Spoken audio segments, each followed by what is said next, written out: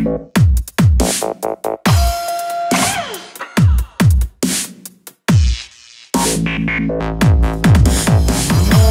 few months ago, I went to a secret art show held by artist Matthew Del Degan, creator of the LoveBot, and there were all these beautiful pieces, and there was this one piece that totally stood out, was ultra colorful, and it was entitled Ice Cream Sundae.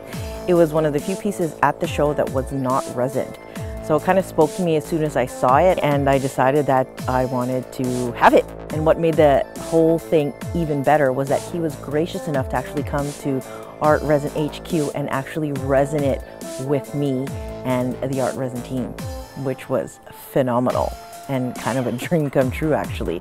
The colors on that piece were just so bright and so happy that just adding the resin just magnified and made it that much more vibrant and lifelike, and it just emoted a lot of feelings once the resin got onto it. You could see there was like glitter and stuff that actually came out which wasn't noticeable, so it was kind of amazing that all these little hidden treasures came out once the resin was poured on it.